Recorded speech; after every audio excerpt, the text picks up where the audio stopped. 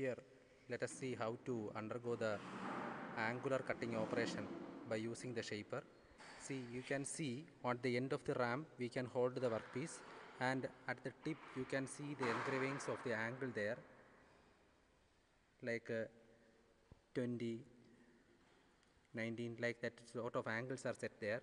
So by swiveling this face in to and fro direction, we can set this tip at a particular angle, so that in this way we can undergo the angular cutting operation. That is by moving this arm or this tool post either towards this direction or towards this direction. Okay, so in that way we can undergo the angular cutting operation. Why? Because the tool is set at an angular way, and we can give the depth of cut here also by moving this, by rotating this lever. You can see that this is moving down. Okay, so in that way also we can undergo the depth of cut, and the swiveling of the head can be done for undergoing the angular cutting operation is by means of this swiveling base there. Okay, that's all about the shaper.